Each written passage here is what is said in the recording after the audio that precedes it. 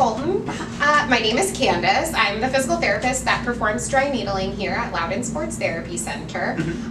So just to give you a brief overview, dry needling uses an acupuncture-like needle inserted into a muscular tissue.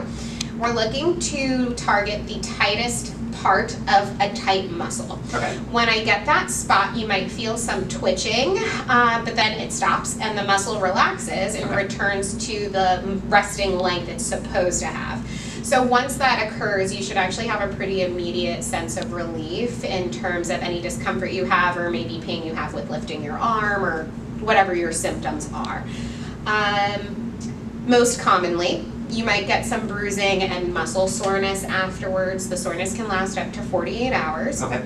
No big deal. You don't have to do anything special or different because you had the needling done, but do drink lots of water.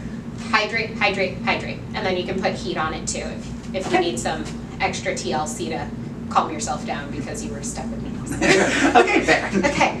Sound good? Sounds good. Okay.